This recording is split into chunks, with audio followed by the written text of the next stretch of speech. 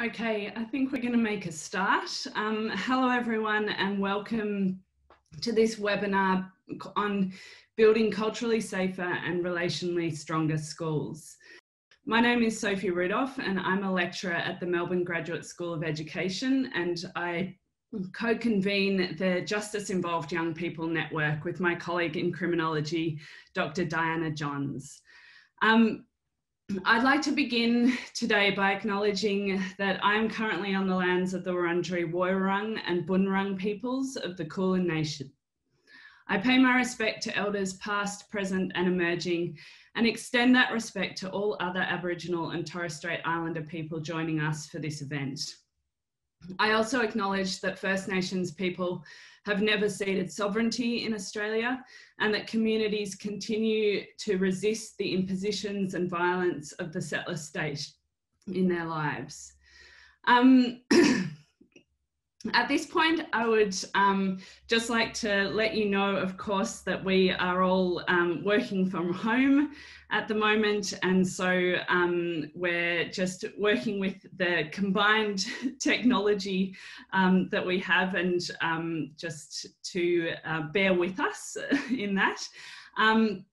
And I'd also like to invite you to acknowledge the country that you're currently on in the chat. So the chat will be open for this purpose, and then we'll move to the Q&A function for questions for the panel. I'd also like to let you know that we're recording this session and it will be available on the MGSE YouTube channel, and also that the closed captions function should be available if you would like to use that. I'd also like to give a shout out to Zane Kingy and Genevieve Costigan from the MGSE IT and Comms team for helping us out with the webinar today, and to Michelle McDonnell and Joe Sullivan for promotion and event management. So to give a little context for the panel today, the Justice Involved Young People Network was initiated by Dr. Diana Johns and me in an effort to bring together the disciplines of education and criminology to look more holistically at the issues of young people's involvement in the criminal justice system. It is well understood that young people who have contact with the criminal justice system typically present with a range of social and emotional challenges and often experiences of neglect and abuse. It is also common that these young people have had unsatisfactory experiences with the school system, and that the majority of young people involved in the justice system are racialised, that is, identifying as Aboriginal and Torres Strait Islander or as people of colour. And as the Black Lives Matter movement has recently highlighted, the experiences of racialised communities with police violence and deaths in custody is an injustice felt across settler colonial contexts. And yet we also know that positive experiences with education have the capacity to support, protect and empower young people individually and collectively. It is precisely this capacity of education that the Victorian Youth Justice Strategic Plan 2020 to 2030 highlights. And so in this webinar, we wanted to open up a deep conversation about addressing the enduring injustices of our education system and looking at ways of working to enable the powerful potential of education to better serve young people, particularly those from racialised communities. And so we've brought together this wonderful panel to reflect from both researcher and practice perspectives on these challenges. And we hope that those of you listening today who are interested in continuing this conversation and acting on these issues will make contact with the network so that we can continue to do this work collectively. So now to introduce our panelists. First, we'll hear from Dr. Melitta Hogarth, who is a Gamilaroi woman and Assistant Dean Indigenous at the Melbourne Graduate School of Education. Melitta has over 20 years of experience as a secondary school teacher, and her education research is pioneering new ways of critically engaging with the structural injustices in school policy and practice. Next, Dr. Nikki Moodie will present some recent research on Indigenous schooling. Nikki is a Gomeroi Gamilaroi woman and Senior Lecturer in Indigenous Studies at the University of Melbourne. She has a background in sociology and policy studies and is co-convener of the Indigenous Settler Relations Collaboration based in the School of Arts at the University of Melbourne. Following Nikki, we will hear from Dr. Jessica Gannaway, who is a lecturer in education at the Melbourne Graduate School of Education. Jessica has taught in a range of secondary school settings, and as a non-Indigenous teacher researcher, her work is interested in literacy pedagogy and decolonial possibilities in the classroom. And finally, we'll hear from Leah Avene, who is a Tuvaluan mother, musician, broadcaster, and educator.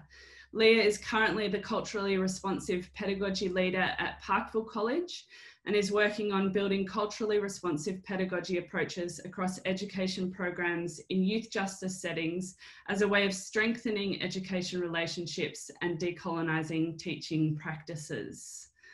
So it's a wonderful panel, and I'm pleased now to hand over to Dr. Melitta Hogarth to get us started. Thanks very much. Thank you, Sophie, and thank you one and all for joining us. And I'd like to acknowledge that we're on the lands of, that I'm on the land of the Wadawurrung people, and it's a pleasure to be presenting today. From my perspective, I'm going to talk about a paper or a book chapter that Professor Tracy Bunder and I wrote recently on, or is about to be published, a book chapter that we called How to Make Schools Less White.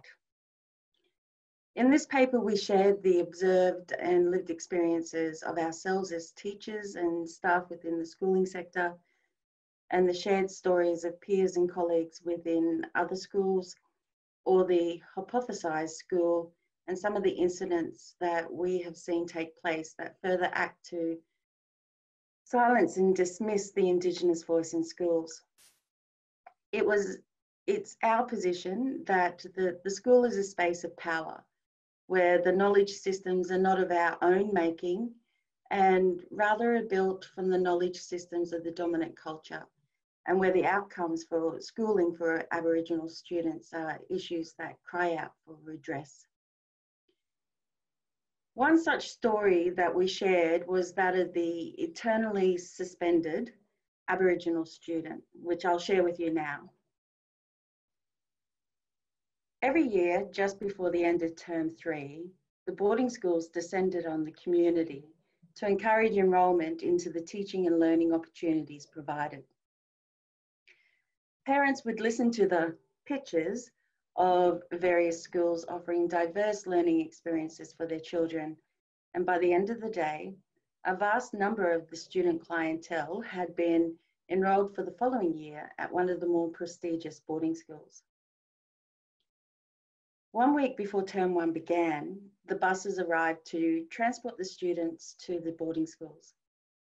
Students, eager-faced and excited about the new scene, waited in the early hours outside the council chambers, waiting for the buses. Quick goodbyes to parents were exchanged, and then they were gone, with the hopes of the community to achieve and excel resting on their shoulders. Some of the students did exceptionally well and did indeed adapt to their new learning environments. Others did not. This story is about those students, the students who in a very short number of weeks would return to the community, suspended for an extended length of time, sometimes not even a stated length of time. It would always be the week after census, and suddenly these students were at our school on community wishing to be enrolled. Of course, there was no hesitation with enrolling the student. However, from a financial perspective for the school, no funding was available to assist in providing for these late enrolments, as they had already been claimed by the boarding schools. The reasons for suspension varied, and according to some of the students and their parents, no reason was provided on several occasions. The frustration only grew when the boarding school would then offer the students opportunity to re-enroll in semester 2. Sometimes students would return to the boarding school only to be suspended again just after census day. When I shared that story with Tracy, her response to the story went something like this. Great ancestor, please give me the strength. You see, the problem is the commodification of our children is both unethical and mean-spirited. The principle of reciprocity is a tradition that is alive within our communities. It's a protocol that speaks to responsibilities inherent in engagement. In the story that I shared, it makes explicit the everyday giving of our children over to education systems, which we are all well aware can be problematic and run counter to our ways of being. Aboriginal communities expect in return that our next generations will be cared for and educated. The manipulation of a funding system to meet the individual needs of prestigious or otherwise schools, while dishonest, also enables a slippage for blaming the Aboriginal student. The errant Aboriginal student is a well-entrenched story that is so persuasive that the potential for pushback on this form of unjust accounting is offered little resistance. The private school is able to continue this practice without accountability, and as a result, the Aboriginal student story gains greater currency to the point where it can be believed as a fixed cultural trait that has the taint of biological predetermination. No doubt there is a level of sophistication in this lie, which also tricks Aboriginal parents to ride a trauma merry-go-round whereby hope for the child, the family and the community, shame when the possibilities of celebration turns to embarrassment, and hope again are realised in quick succession, thus leaving little capacity to question such institutional behaviours. Private school behaviour of this type needs to be reported to the funding authorities, and the schools who triage this educational injury and the parents of the students affected need to be empowered to report such educational injustices. But, you know, schools and school leaders do need to be made more accountable for their Aboriginal and Torres Strait Islander students. There's been many horror stories regarding the misuse of Aboriginal and Torres Strait Islander student funding, and not all schools get away with such practices. Being from Queensland, there was the disgrace that fell on the then principal of Jarragon College, who was found guilty of defrauding the government through the claim of non-existent students. Back in 2014, the Cairns Post reported that the principal had lied about the attendance of 242 non-existent students, a fraudulent overclaim which secured more than $3.4 million. So it's encouraging to know that schools can and are held accountable. The intent of the paper was to begin a critical conversation in schools to look at the ways that Indigenous peoples are positioned within the system. Policy suggests that Indigenous people should be involved in the decision-making at all levels. And yet I share this story from the 6 to 7 on offer within the chapter because I wanted to problematize the notion that schools and education are often positioned as the saving grace and the solution for Indigenous kids. I also share it because it does not position the student as the perpetrator, but moreover the systems. We would like to believe that schools have the best intentions for our kids and that they want to support success, but when we become a commodity, ensuring the building of a new swimming pool or meeting priority targets for diversity and inclusion, our education is not central to the decision making. I feel that this situation we now find ourselves in has really brought to the forefront the inequities in education and is creating a space where these conversations are even more critical to affect change, because I honestly think we are in a space where change is possible. I would love to see schools really consider the ways in which they work with Indigenous kids. And that's it from me. So I'm going to pass over to my colleague, Dr. Nikki Moodie. Yama, everyone. Thank you, Melitta. I just want to let you know that I'm on the lands of the Wurundjeri people, talking to you from my little apartment in Footscray today. I hope you're all well and safe wherever you are. I want to make 2 points in my time with you today. The first point that I want to make is around thinking sociologically about the role of schools and prisons in society. And this is really about focusing on whose idea of success we're listening to. The second point that I want to make is about what the research tells us specifically about Indigenous education. So firstly, as a sociologist, it's pretty normal to think about different institutions in our society, how they work and what they're designed to achieve. A list of social institutions usually includes something like the health and education systems, the government, legal systems, the family and languages, right, for example. So these are the patterns of human behaviour that are really stable over time, they don't tend to change, and they're the primary ways that we organise the life and death matters of our collective existence together. When it comes to Indigenous people's experience, we first have to acknowledge that in Australia, these are settler colonial institutions. And that's a big leap for a lot of people to make. But the model for our public service, right, was designed by the British East India Company in the 1800s when the English used a kind of pirate mercenary transnational corporation to invade India. Every single institution, every single system and process used to govern people in Australia is an import. The education system we have now is still largely based on the model introduced to support the Industrial Revolution in England during the 1800s. This is a model that required the poor to develop basic literacy, numeracy, and rule-following behaviour in order to gainfully work in the factories that were processing the cotton and wool grown in the slave colonies.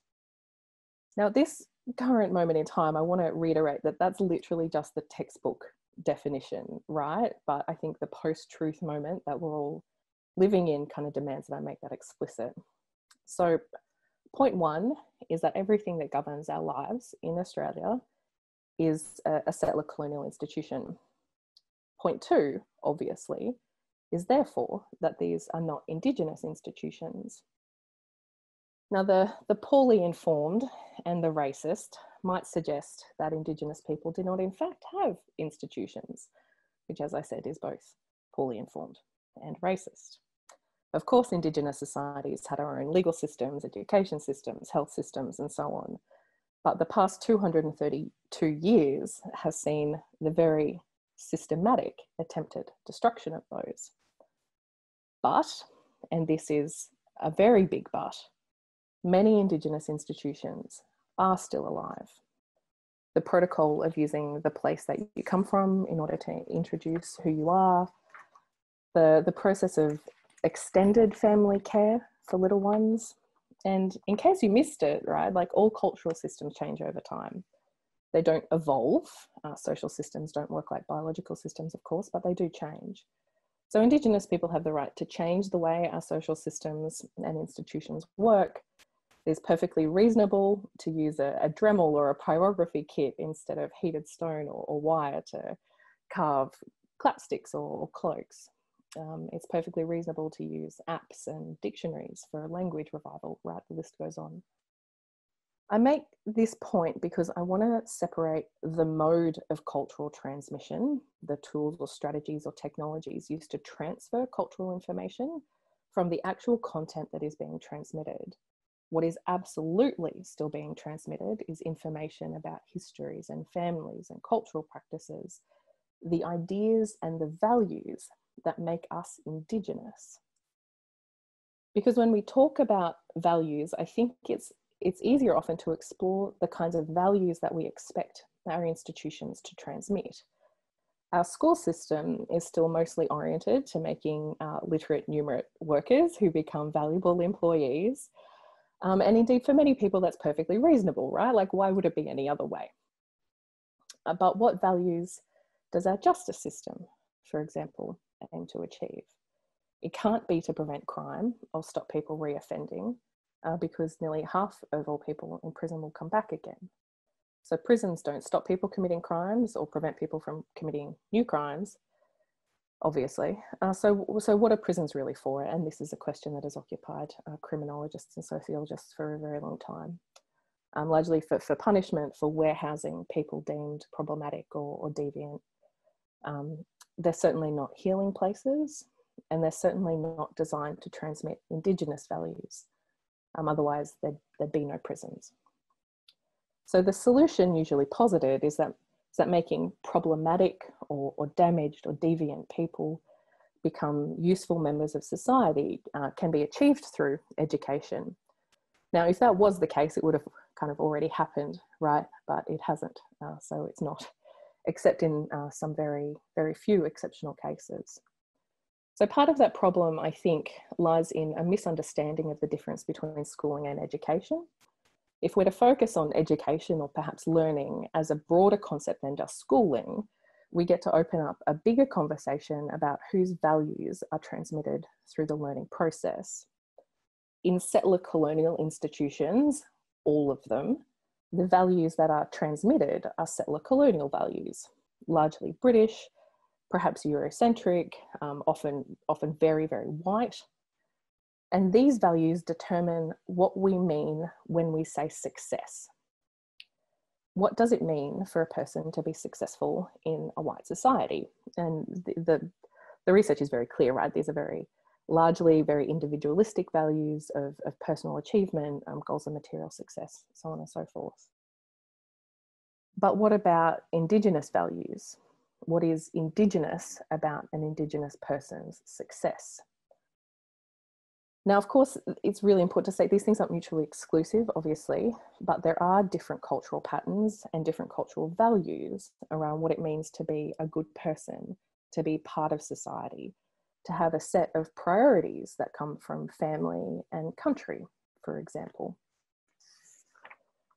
For the past few years, I've been part of a wonderful research team led by Gubby Man, Dr. Kevin Lowe, and joined by a team of fairly incredible researchers, including Sophie, your host today. People like John Gunter, Neil Harrison, Greg Bass, Jacinta Maxwell. And together we have reviewed over 13,000 studies on Indigenous education to find out what has good evidence and what doesn't. We did this mostly because we were sick of seeing researchers going to community and asking the same questions that they have been asking for the past 40 years. Indigenous students, parents, families, communities, teachers, all being asked the same tired questions about what works, about community engagement, about direct instruction, about attendance. The same questions over and over and over again. So we thought, well, let's have a look at the research that has actually been done with Aboriginal and Torres Strait Islander students. To be included in our study, a paper had to actually report on talking to mob somehow. Not theoretically, although I want to recognise the value of that work, but not like I walked past a blackfella once, or like my dad was a cop in Alice Springs, right? Like our studies actually had to have data.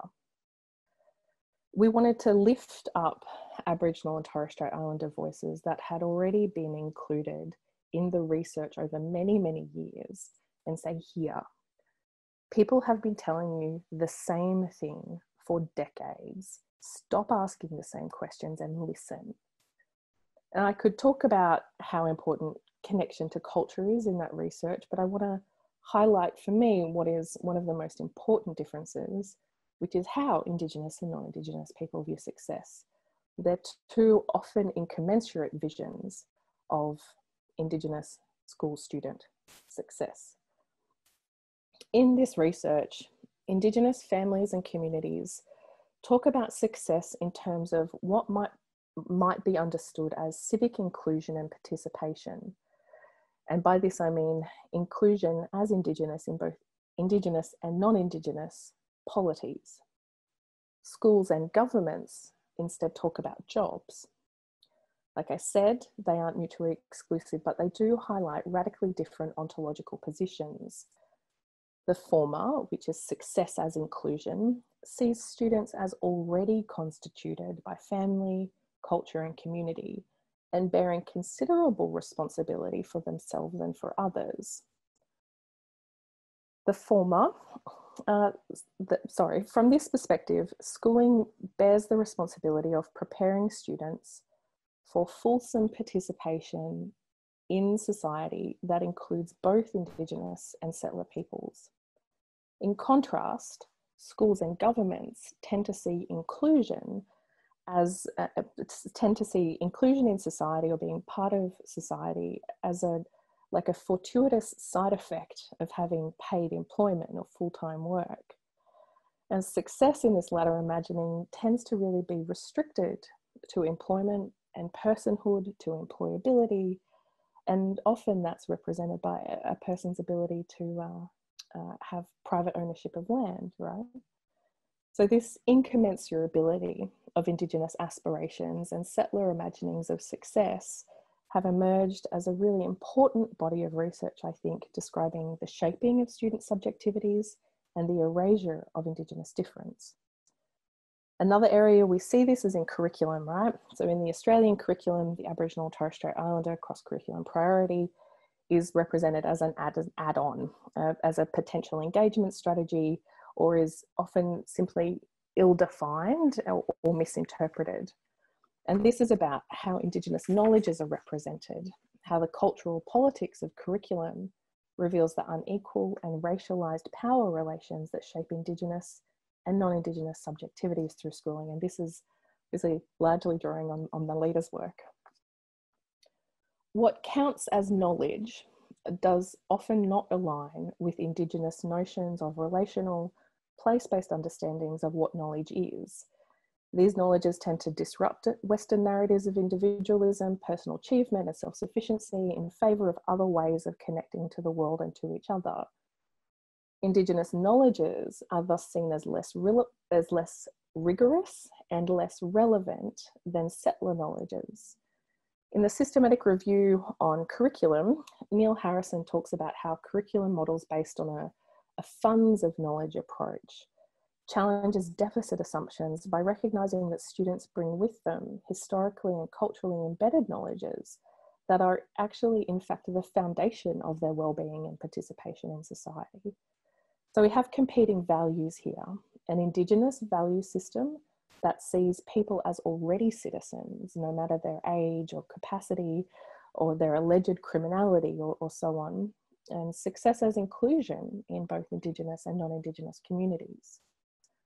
Almost in opposition to this are long-term economic priorities of settler colonial societies enacted through schooling as preparation for the job market. And so whilst the illusion of full-time employment still holds potency for many policymakers, educational systems remain geared to a representation of citizenship that prioritises those modes of production as individual entrepreneurship. In this rendering, schools bear responsibility for preparing citizens who work, not citizens who belong or indeed already belong. The incommensurability of Indigenous aspirations and settler colonial imagining of success therefore become rendered as behavioural problems to be managed.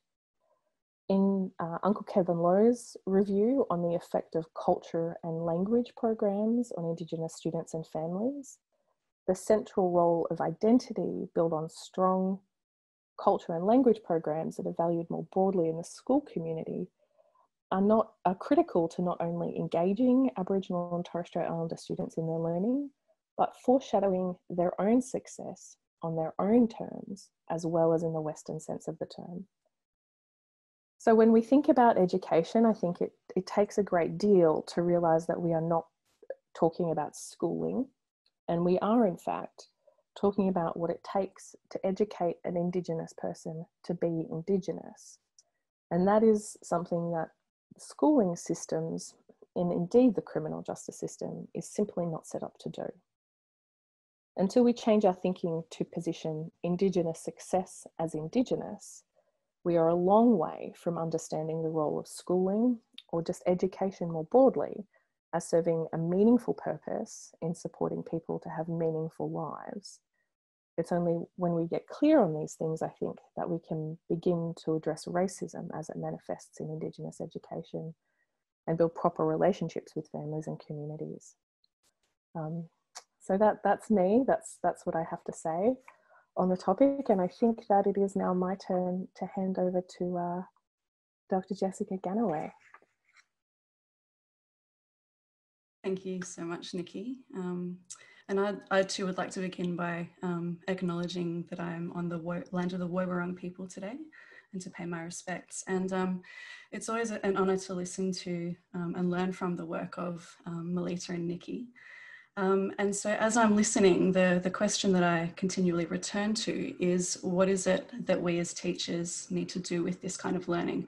What is it that we as teachers can do within the spaces that we have direct responsibility for and influence over?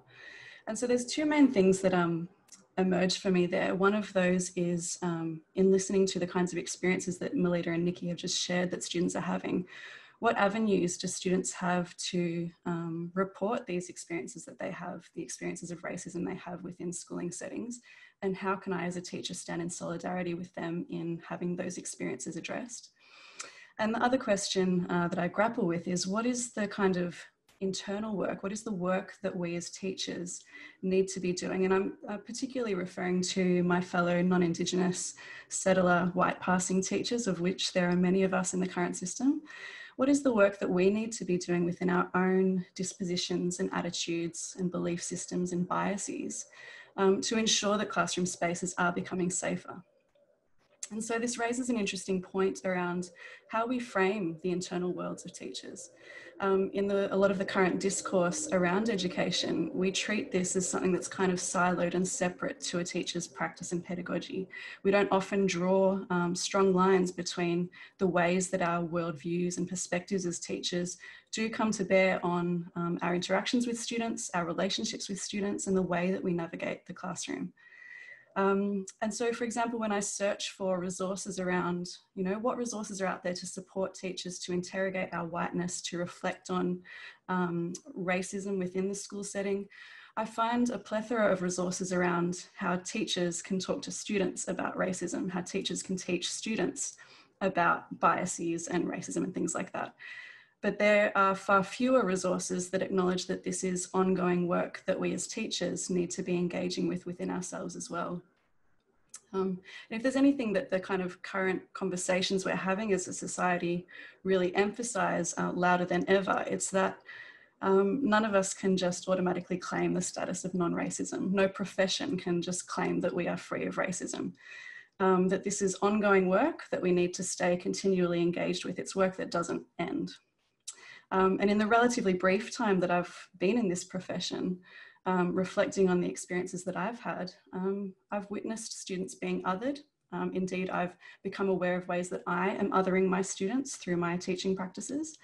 I've witnessed students being discriminated against. I've witnessed well-meaning teachers forecasting students' futures for them, kind of projecting onto them what they can expect from their life trajectories. And I've witnessed the kind of epistemic violence that occurs when we devalue students' knowledge systems and languages. And I think about those kinds of ugly things that we're confronting. And I also then think about some of the big movements that are happening within education. We've had big shifts happen in the way we think about text selection. So the books that students study in the high school years. We've had a lot of conversations around ensuring that there's a broader range of texts being drawn on and authors being drawn on that more closely reflect students' life experiences.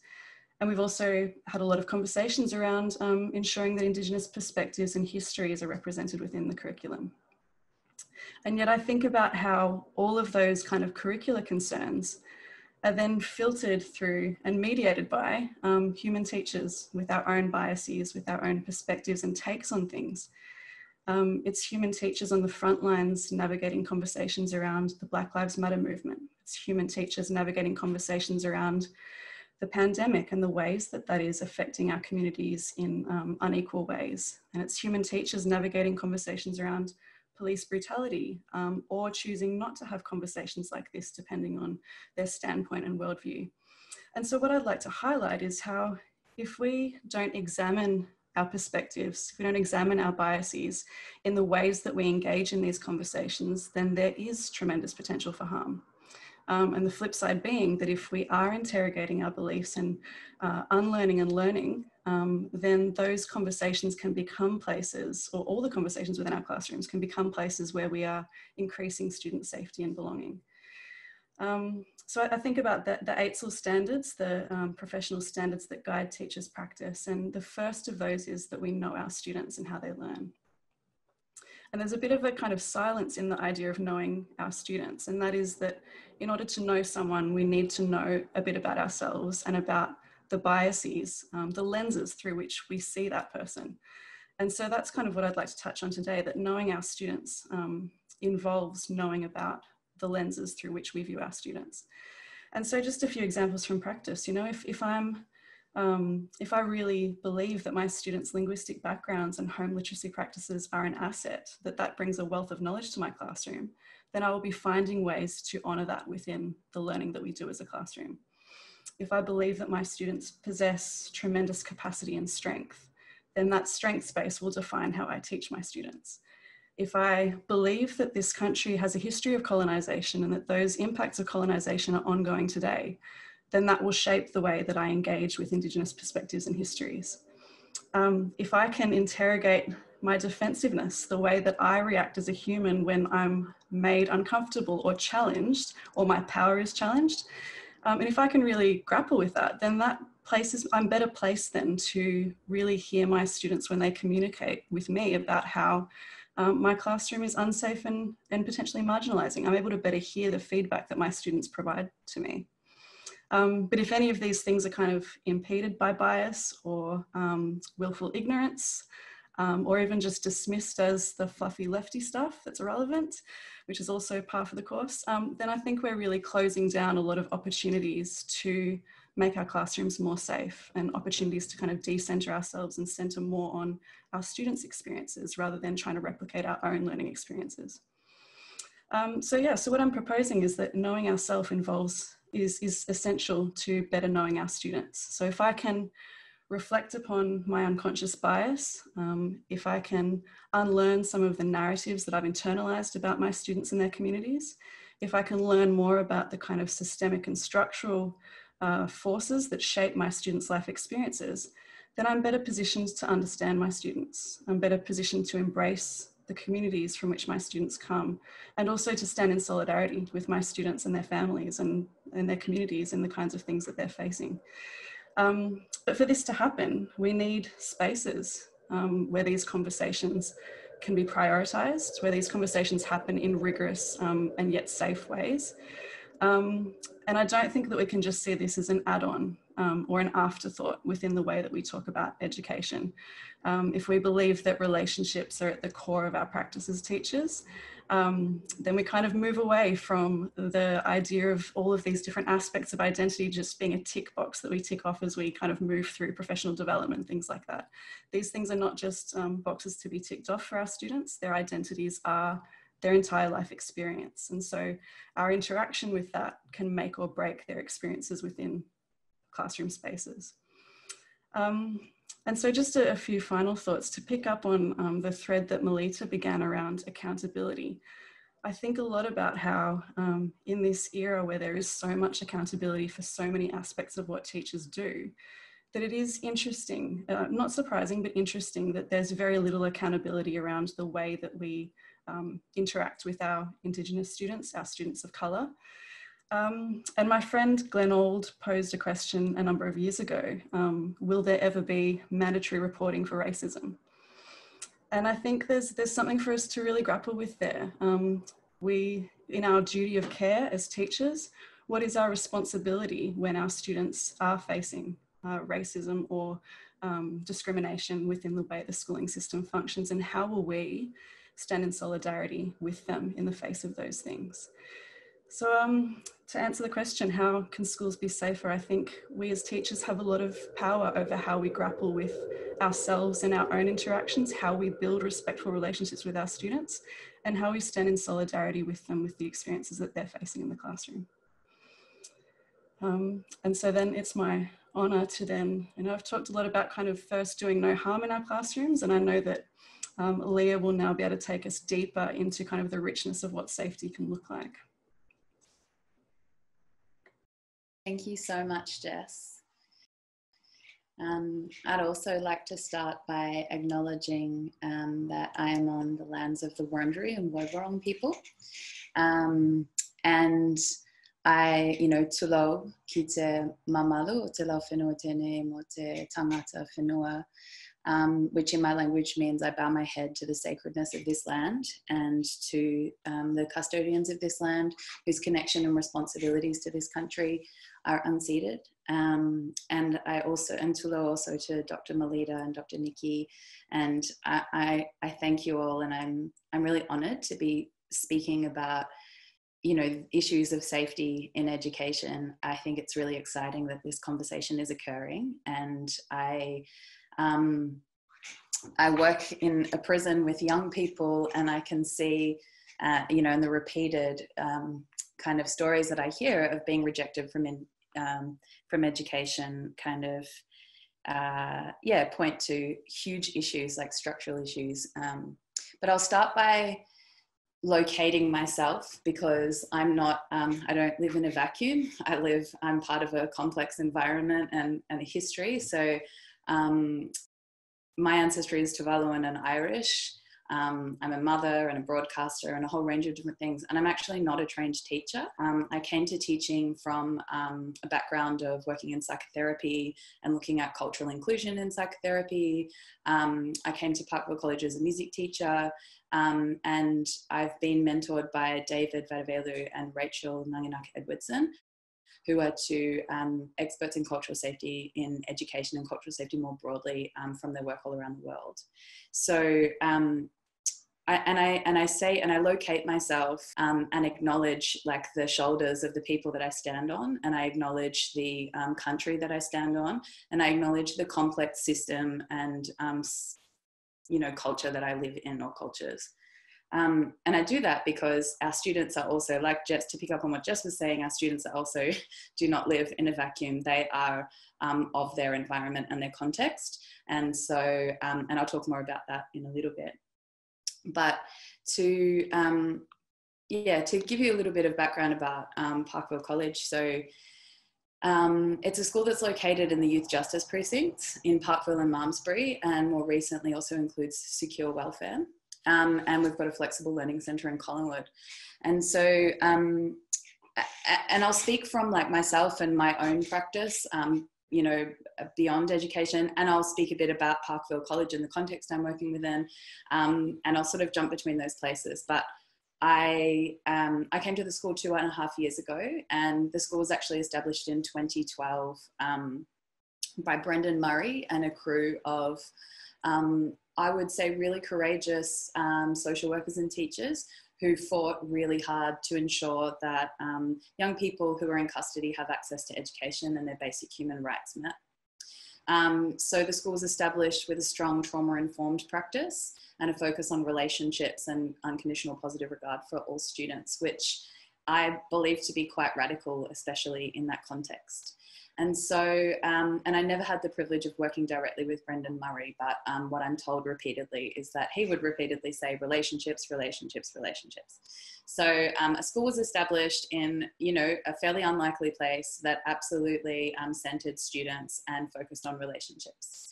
And then in 2016, David Vadavelu and Rachel Nanginaka-Edwardson were brought into the school after posing a question, a really interesting question. How can you have a trauma-informed practice that is not culturally safe? Because we know that, from neuroscience, that the brain can't distinguish between physical and psychological threat. And so trauma-informed must include and center cultural safety. In fact, cultural safety includes trauma-informed.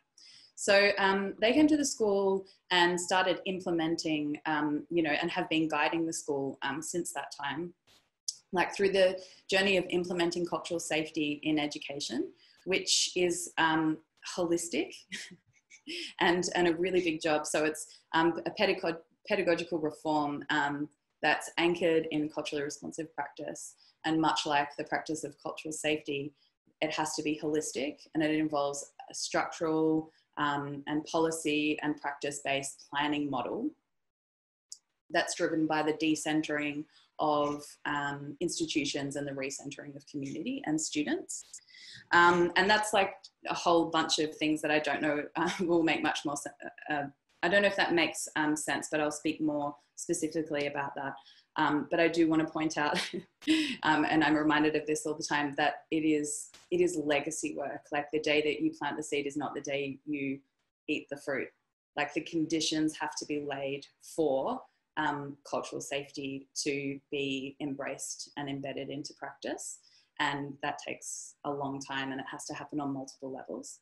So yeah, from staffing quotas to the interrogation of curriculum and delivery, like in all aspects of the school and the institution and practice.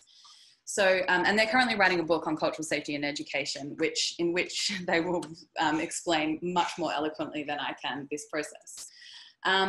But cultural safety, the term comes from the Māori community, and Ira, Peti, Ramsden several decades ago, brought this into the health sector, and then not long after went, kind of scolded her community around that cultural safety doesn't belong only with them, that it's inclusive of all people. So I want to create a culturally safe environment for every student that walks into my classroom. And so what she talks about is like how, one quote from her is that her experiences showed me, my experiences showed me that there were fundamental and brutal injustices in our society.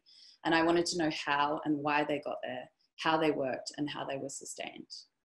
And that quote really strikes me, because I think if we want to engage in anti-oppressive work, we have to, as practitioners, we're required to be able to recognize oppression on every level that it occurs.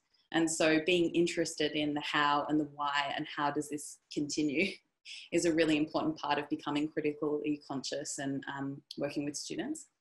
So yeah, as I said, we know that the brain can't, the brain can't function and be in a learning space without being culturally safe. And so in response to the question about how we make schools culturally safe and relationally safe, I would say the answer always lies with the students themselves and their communities, because that's where the strength lies, and that's where the answer to the question of what does safety look like, that always depends on the context. But more broadly, I would say that in order to have safe spaces, we need to have safe bodies and safe nervous systems. We need to have safe practice, and we need to have safe structures, and they can't exist without each other. So as far as bodies go, something that I've noticed, and I'm finding it really difficult to cover all of this in 10 minutes, but I'll say just really briefly on bodies, what I've noticed about nervous systems when working with teachers and working with students is that our nervous systems betray so much about our biases and about our conditioning. And students, whether or not they are completely conscious of it, especially if they come from a trauma background, are constantly reading nervous systems and environments and looking for these indications of safety.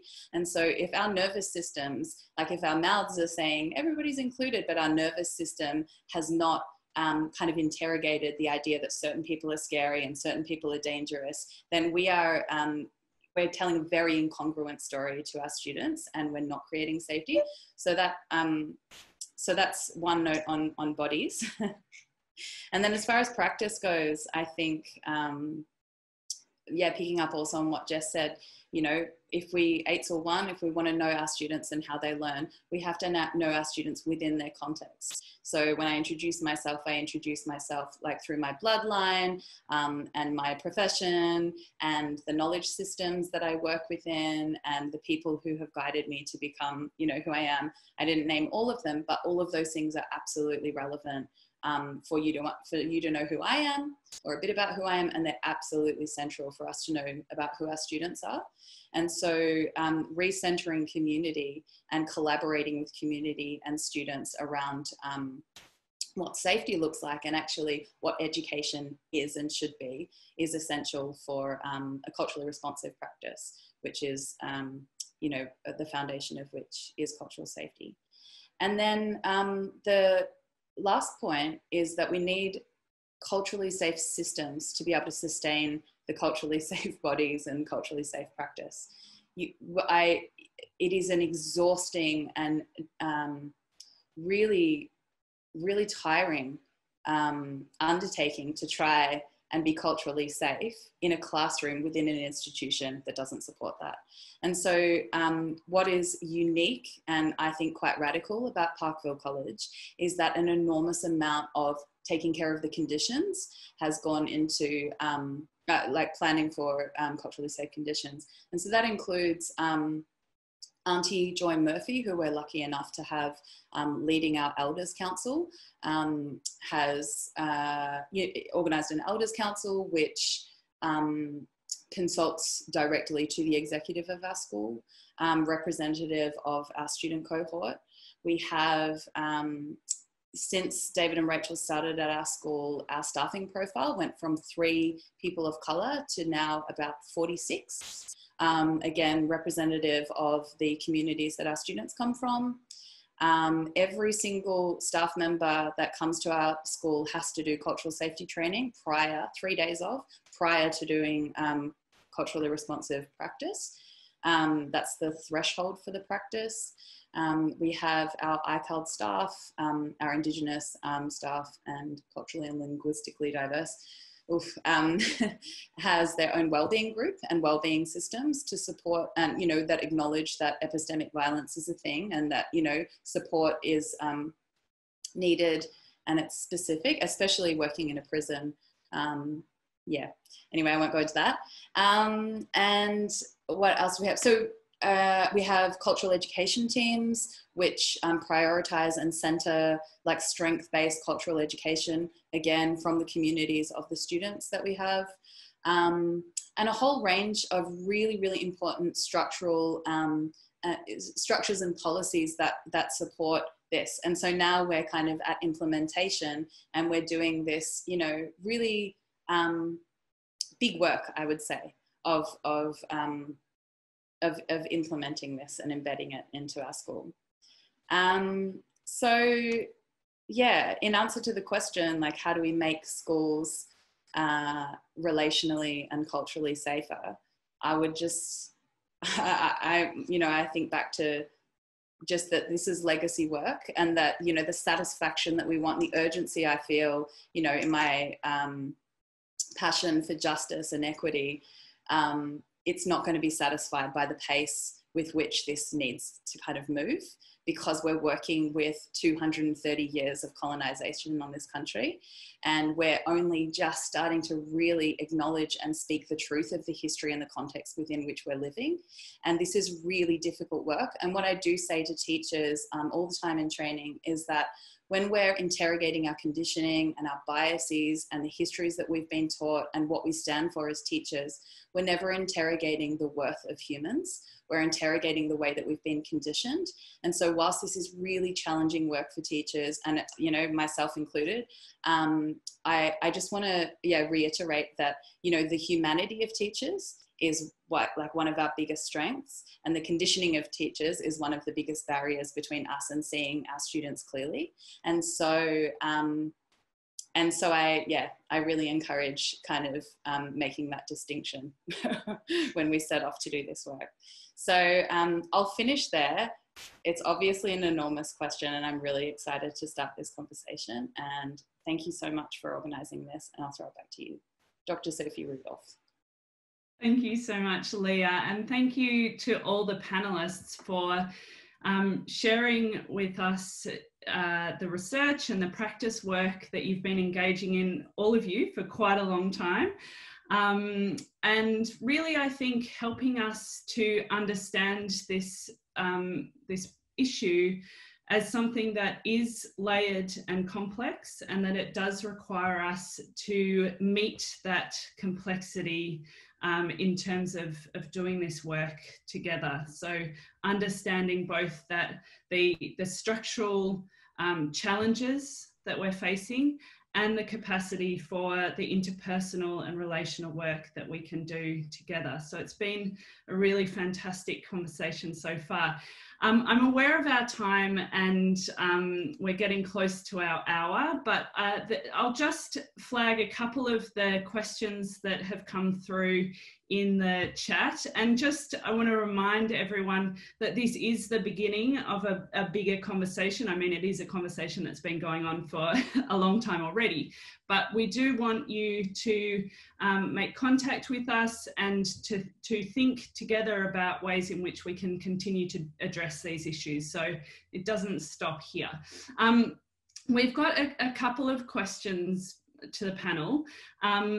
And one of them is around language. So thinking about how do we challenge ideas such as troublemaker, and how might we use different kinds of language from diversity and inclusion, which kind of sometimes are a bit empty, they're empty kind of signifiers, and what might we need to do to shift some of that? Is there someone who would like to take on that question, or shall I ask someone? Nikki, do you want to have a go at it? Well, sure, I will have a go, recognizing that, again, I'm not a trained teacher. I don't work in those particular contexts, but I think, like Leah was saying, there are a whole range of patterned responses that we are conditioned to accept as normal, right? And so the first part of, I think, undoing that patterning is recognizing that these are very loaded concepts, right? These are, when we describe people in particular ways, where we're reinforcing a deficit narrative in a particular way. And sometimes I find it helpful for me, the way that I think about deficit narrative is that we take a social problem, whether that be someone who is non-compliant, or someone who belongs to a racial or ethnic minority, or someone who is deemed problematic or deviant in a broader social sense. And part of the patterning is that we then apply that social understanding onto the body of an individual, and we treat the person that is in front of us as if they are representative of all of these imagined, social ills or racist beliefs or whatever that we hold very broadly. So I think that Leah's kind of approach to understanding that there is a really complex physiology that underpins some of these patterning things. Now, I'm not going to get all Deleuzian on everyone and start to talk about unnecessary theoretical approaches to these things, but I think that when both Jess and Leah are talking about the way that these are human beings that hold biases and human beings that have patterning, but yet we can't see the human being who's in front of us as representative of anything other than our deficit assumptions about who that group or whomever is in broader society. So I don't think that the solution is finding different words to describe the person who is in front of us.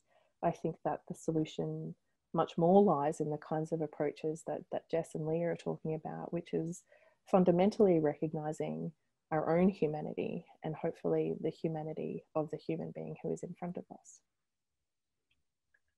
Melitta, hear from you as well.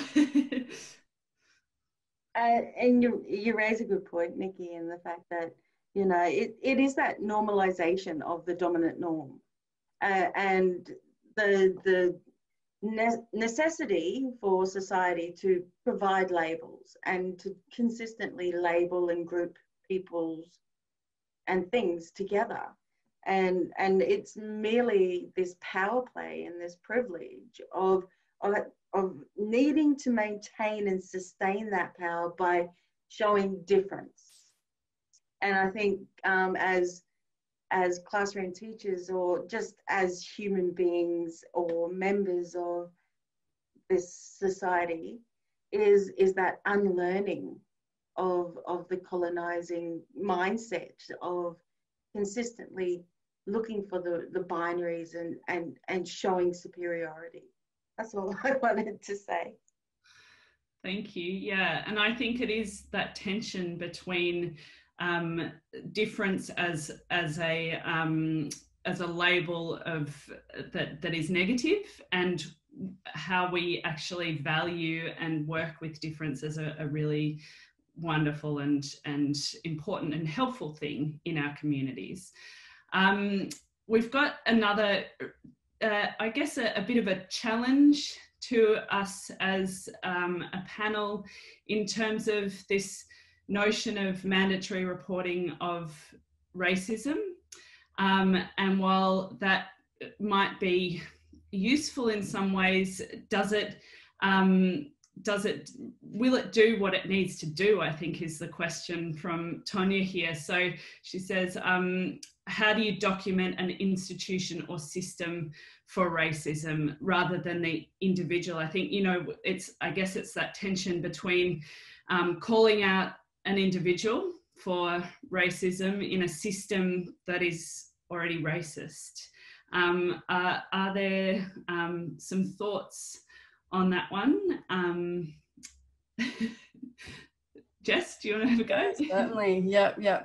And I think kind of there's two parts of this. There's the kind of there's the call for us as teachers to be reflecting on ourselves so that these things don't happen in the first place.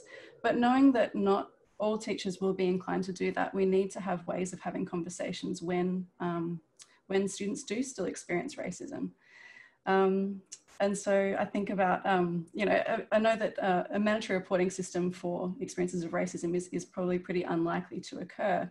But again, the question is, how are we standing in solidarity with students? How are we taking seriously that when students report that they've experienced racism, that it has actually been experienced, and that we follow through on that? Because a lot of the stories that I hear reflect that it is kind of minimized and dismissed within schooling settings. And so I think of what Hayley Maguire from the National Indigenous Youth Education Coalition says. She says that the work of inclusion is done when our students say it's done. So that kind of sets a benchmark for, if we're talking about creating safer spaces and more inclusive environments, then listening to students feed back to us what we might not want to hear, which might be that our school that we're part of still has moments of racism happening, then I think listening to the student's voice and taking that on board is something that we really need to do better as school institutions. Thank you. Leah, did you want to add anything to that dilemma? Yeah, it is really hard. It's hard to call out individual behaviour in an entire system that is soaking everybody in and this idea that this is acceptable, or that won't over true histories and kind of name things for what they are. I guess I don't have a direct answer to the reporting of, but I do think it's so important, just from a practice perspective and from relationships, to acknowledge it for our students, because it's absolutely crazy making to feel like the whole world is against you when everyone's denying that that's the case. And what I hear a lot from what I'm interested in is that the cohort of students that we work with and look after and are responsible for at Parkville College, the world seems to be fixed on what our students have done to other people, and is not very interested in what the world has done to my students. And if, we don't, and like Jess was saying, if we look at, what everyone said, if we look at a resilience, the resilience in young people that we work with, if we look at their strengths, we need to be able to acknowledge what they face around the systems of oppression in order to acknowledge the strengths and the resilience that have gotten them through that. So I think that it's really important that we name the structures of racism, and that we name the entire epistemologies that support racism, and we look at our own internal structures of oppression and our relational ones. So I feel like it has to happen all at the same time, and I have no idea how that would be reported. Nikki. Yeah, I just want to say, to build on that thing that Leah was talking about, this is also about understanding the effects of racism. So I remember some research on bullying. Forgive me, I can't recall who did it. But in understanding teachers' responses to bullying and the effectiveness of different types of intervention about bullying, this research seemed to suggest that the only factor which determined the success of any teacher's intervention into an incidence of bullying was determined by the extent to which the teacher believed that the impacts of bullying were real. So this suggested that it didn't matter what a particular teacher did, it didn't matter how you went about intervening or responding to the situation. What really mattered was whether or not the teacher believed, like in their heart of hearts, believed that bullying could result in life-threatening situations, that people understood the psychological, the physical, the spiritual, the emotional impacts of what bullying is. And sometimes I wonder if our understanding of racism is as sufficiently refined. Do people understand what racism is, how it manifests, and its biological, its cognitive, its social impacts, which can proceed from the moment of conception all the way through to intergenerational issues, can manifest in a whole range of different ways. So I think that, you know, you can imagine mandatory reporting frameworks for anything that has a human rights component, right? If something is illegal, if something violates a legal framework, then, you know, sure, we can imagine that. But I think, like Leah and Jess have said, that there is something about understanding, truly understanding the life-threatening impact that racism can have on people as a motivating force for actually doing something about it. Yeah. Thank you, Nikki. In the interests of time, I think we'll just have one word more from each of the panelists. So just anything that either you want to leave the audience with to have a bit more of a think about, or a final reflection that you would like to offer. So Melitta, would you like to start on that? I guess something, are you looking for something profound?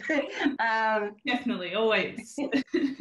I guess it's great to actually start having these conversations, and for the 110 participants that are in this room, it's great that you're willing to engage with these conversations, that the things that we're looking for, and that kind of transformative education is a very difficult thing to do, and we need as many allies as we can, because as you've heard in the discussions today, there is a very complex structure that we are coming up against. Thank you, Melitta. Nikki? Oh, look, I've probably said enough, really, haven't I? I think that it's so important to begin having these conversations, and the process of public education. I think, you know, we talk a lot in initial teacher education and the sociology of education. We do a lot of talking with teachers and with students, but I think very much there is a broader public conversation, and that feeds into, you know, these programs of institutional change, I think, that we're all really deeply committed to. So it's a wonderful panel. I feel very privileged to be able to talk to everyone today. And thank you very much for the invitation. Thank you, Nikki. Jess? Yeah, sure. Yeah, just some final thoughts around teachers and our relationship between, you know, being an individual and being part of a structure, which is a huge part of our work as teachers. And so my research and my inquiry in this space has come from a place of being a young teacher within a structure that felt impossibly stacked against the kind of justice aims that I had as you know, going into the education profession. And so turning the lens into what is actually within our control as teachers is a really powerful way of recognizing that we are part of these structures, but we also have a degree of agency in how we impact upon the students directly in our care. And so, yeah, this is an invitation to continue talking about that. We all have so much that we can continue to learn in this space. And it's been a great honor to be part of this conversation with you all today. So thanks for coming, and thanks for organizing, Sophie. Pleasure, Jess. Thank you. And Leah? Thank you. Yeah, I will also just say thank you so much. It's an honour to be sitting here with all of you and having this conversation. And I guess I'll just leave by saying I've not met a single teacher that doesn't want the best outcomes for our students, and what those outcomes are and what those outcomes, which knowledge systems those outcomes are based in, and who determines like the success of those outcomes sits with our students and their communities. And so I think what we as educators want is the same thing, but which is the best outcomes, but that will be always determined by our students and their communities. And I think that's where we need to be focusing the conversations, some of the conversations. Thank you so much. That's wonderful. Thank you, everyone. Thank you to the panel for coming together, for offering us your thoughts and your reflections and your challenges. Thank you to the audience for being with us this morning, and we hope that you will continue to engage with this in this work with us. And so please do get in touch with the Justice Involved Young People Network and us at the MGSE if you would like to be further involved as we continue these conversations. Thanks again, everyone.